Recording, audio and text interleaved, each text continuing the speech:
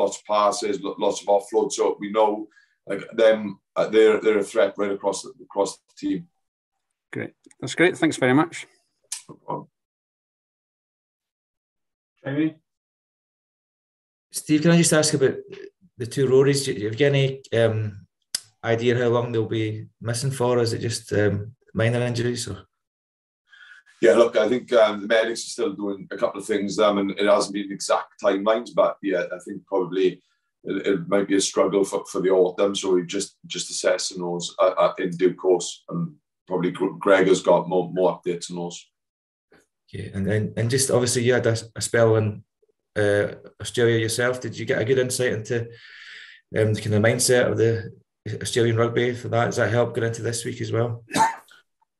Yeah, well, hopefully there's an insight in how they want to play. Yeah, an awesome time in the Waratahs, and I think that the mindset of the Aussies and around how they want to play rugby, really attack minded. But I think when you look at them now, they're really solid defensively as well. So they've got a real good game both sides of the ball. But yeah, that intent to play, express themselves, and just they just love playing rugby. They've got lots of energy and around it, and yeah, it was a really good experience for me being out there for a couple of years.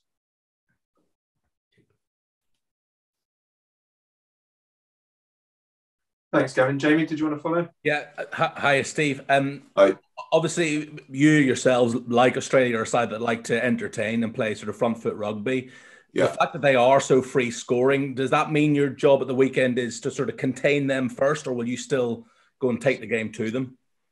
I think we were at home. We got probably a sellout crowd, and I think the style of play, we want to express ourselves and we want to take hold of the game. And we know the Aussies will have the ball for large periods as well. But in around our mindset, we're at home. We want to play our own style of game, and that's whether with or without the ball. I think we've had a good balance over the last couple of years, with or without it. So I think that's going to be real key focus on the weekend. When we haven't got it, it's about getting it back as quickly as we can. And when we have got it, it's making sure we can build pressure and hopefully score points. And there'll clearly be a few changes from the Tonga match. Did you have a 23 for this weekend in mind before the Tonga game? And have any performances last weekend maybe sort of changed your mind about a few people? Oh, look, I think obviously the boys, the extra boys that were playing on the weekend, and there's Lions boys and big boys who have played high-profile games. So obviously we know a couple of them are going to come back in. I think just from the weekend, I think a lot of the boys stood up, in fairness. The new Kappas, everyone performed, which is exciting, and probably it's getting harder to select teams now. In like, I think with Scotland, we are building some depth, which is exciting for us. And it was great to see the boys be pretty ruthless on the weekend against Tonga. And I think that's, for us as coaches, we know those selections are getting more and more difficult, which I think for us going forward is exciting. Great stuff. Best of luck. Thanks, Steve. Thank you very much. Thanks, Jamie. Do we move on to the 10 p.m. embargo then, please? Steve, can I just go back to the two Rorys? I take it Rory Dargent's the ankle injury picked up against Leinster. And with Rory Sutherland, I'm sorry if I should know, what part of his body is he hurt? I think it's oblique. I think it's oblique he's hurt. So he just, yeah. Oblique? All right. Yeah, look, it's his side, yeah. All right, sorry, yeah. I knew that. Yeah. You put me on the spot with those, like I have not a medic, so that could be wrong. And Rory's the ankle that Rory's the ankle that he's been struggling with. Rory Darge, sorry, is the ankle that he was struggling with before, presumably. Yeah, from Leinster. Yeah. Thanks. Yeah. Thank you. And are they both out for the duration of all tests now, Steve, you were saying? Or certainly, yeah, I think there's a good chance of that, yeah. How big a blow is maybe Rory Sutherland? Because obviously Rory Darge hasn't played yet, but you're losing a British line there. Oh, yeah, I think it's, look, having someone like Sutherland around the environment and the performances put in on the Lions tour and previous Scotland, it's obviously a blow for us, but Scooey came in and played well the weekend. We've called a couple of boys, Jamie Batty come off the bench, done well. You've got Robin Hislop, who's been playing lots of minutes for Wasps starting, and Nick, so I think there's plenty of depth there. And obviously Kebble's on the other side of the weekend, so I feel look, it's super disappointing to lose someone like Sez, but I think, again, look, going back to the squad depth and what we're trying to create, we need depth in around our teams, because, you know, in around the game, it's pretty brutal for the boys in around at the minute, and you're always getting injuries. But so, and again, an injury for Sez means an opportunity for someone else to go and perform in that Scotland jersey. Excuse my ignorance. I take it he did it on club duty, yeah? Pardon? I take it he picked up his injury on club duty. Yeah. Right, that's it. And final one from me. Can you confirm that all your exiles are back? Finn Russell's with you, Stuart Hogg's with you, Chris Harris, Adam Hastings, they're all back? Yeah, they're all back. They're all back fit and available for selection? Yeah. That's fine. Thank you. Thank you. Steve, can I ask, you were obviously the coalface with the Lions against the Springboks this summer. Were you surprised the way that Australia dealt with them, beating them twice, the way they did, especially the way they did in the second test when they played really an open style of rugby and it was very effective? Yeah, look, I thought they played some really, really good rugby. And the end they beating the world champions twice is an outstanding achievement, and that's where probably coming into the weekend we know that we're going to have to be on the money. We're going to have to be like where we were in around Six Nations, beating France and things like that. So we know we're going to have to perform, but we do believe in ourselves and how we can implement our own game, and it's going to be an outstanding test match for us. Yeah, they are going to be missing the three key players, though, who haven't been released from Japan. Is that going to be a major factor? Thinking particularly Quade Cooper, who has had a very good rugby championship. Yeah, he's played really well, and look, I think the depth they've got.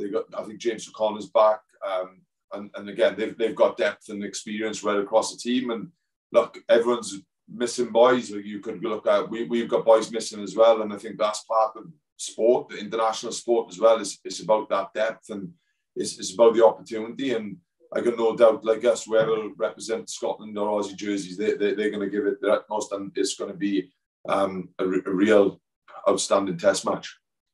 Yes. Steve, I think I'm right in saying that 6 of the past 7 games between Scotland and Australia have been settled by less than the margin of a converted try. Do you see that as? Do you read anything into that as an indicator? You know, even at different times, there's been big gaps in the world rankings between the two teams. Do you see that as somehow you bring the best or even the worst out of each other? I think, look, I suppose it's a start. It is what it is, and I think it's at the end of the day, you can look at stuff in your own history and what that looks like. But for me, it's about Saturday and just in around being ourselves, who we can be and how we can implement our game. I think what's gone is gone.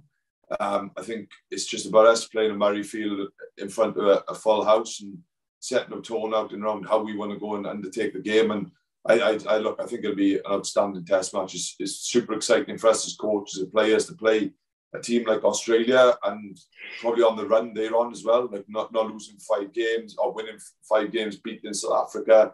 I thought they played some really good stuff against New Zealand. So, and ultimately they're up to 3rd in the world. And I know how excited the boys are to perform on Saturday. Do you think that maybe there's less of a hang-up in Scottish minds about playing Australia? That, you know, given that they've beaten twice away in the last 10 years and stuff like that, that maybe it's just going with a little more confidence than you might against New Zealand? Oh, look, I think the belief is growing in around our performances, and I think the look is good record, and they've had some outstanding wins over Australia. But I think wherever we play, I think we believe in our style of rugby and how we want to undertake it. And I think, look, for us, it's about getting back in that rhythm. Obviously, we've chalked off a couple of milestones of beating England, Twickenham, winning in France, beating Wales away from home, which hadn't happened in a long time. So I think there is that underlying confidence, but ultimately we know it's another, like at the end of the day, it's another huge test match for us, and hopefully we can knock someone else over on Saturday. Great, thanks. Any more questions for Steve? Could I just fire in with one final one? There was a bit of concern about the penalty count against Scotland on Saturday. Has that taken up much of your time since? Given I think most of them were in and around the breakdown, weren't they? Yeah, look, it was 9 penalties I think we give away, and probably it could have been worse because there was a sort of penalty advantage played on top. Yeah, there was a couple there that we've got to tidy up on. There was a couple of probably cheap offsides, which we felt we can do better at. And obviously against Australia, we don't want to be defending in around our 22 or giving cheap points up or building pressure on ourselves. And ultimately we ended up with a yellow card as well, which is something we don't really want to do against any team, but in particular people like teams like Australia who play some outstanding rugby. So we know we're going to have to be really smart around that penalty count and hold our discipline, in particular around the offsides. Okay, cheers, thanks. Steve, sorry, just one final one, and I might be wrong in this, but Schumann played the whole 80 minutes, didn't he, on Saturdays? Am I right? No. No. No. How long was he on for, and what did you make of him? Yeah, look, I think he's fitted into the environment. Yeah, look, I think that he's started really well, and I think he's only going to grow in our environment, and he's enjoying it. He's really focused. I thought it was a good start for Scoey, but obviously it's a big test coming the weekend if he's involved. So it's just something that we just got to keep building on those performances from everyone. Cheers, thank you. Yeah. Okay, thank you, everyone. I'll get Matt with us in 2 minutes. Thanks, guys. Thanks, Steve. Good save, thanks. Thanks, Rob, Steve. they replaced